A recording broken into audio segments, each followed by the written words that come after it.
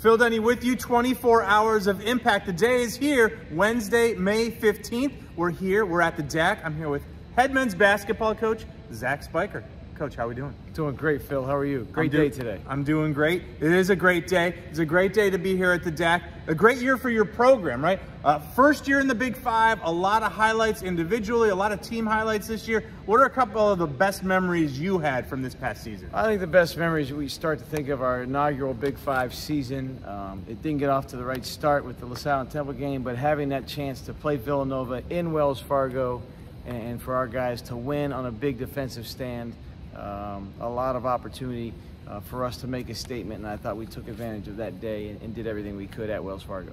So yeah, so many great memories from the season, right? We're in the DAC here. The DAC packed throughout the season. You know, today's an important day because our fans, our family, our alums, people giving back. You know, when the DAC is packed, what does that mean when you have those people that give back, support your program, not only today, but throughout the year? I think it means everything. When the more people you get to support and cheer and be there and go through it, through the wins and the losses, frankly, you just know you've got a tight-knit group, a very supportive student section, fan base. We really felt that this year. I think we've lost one conference game in the last 2 seasons here in this building.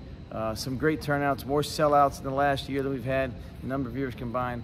The momentum and energy around our program is very much palpable, and we're super excited for some new names and new faces coming in, but I think there'll be some other names and faces that you've seen for a while in some bigger, more expanded roles, and we're really excited for those guys.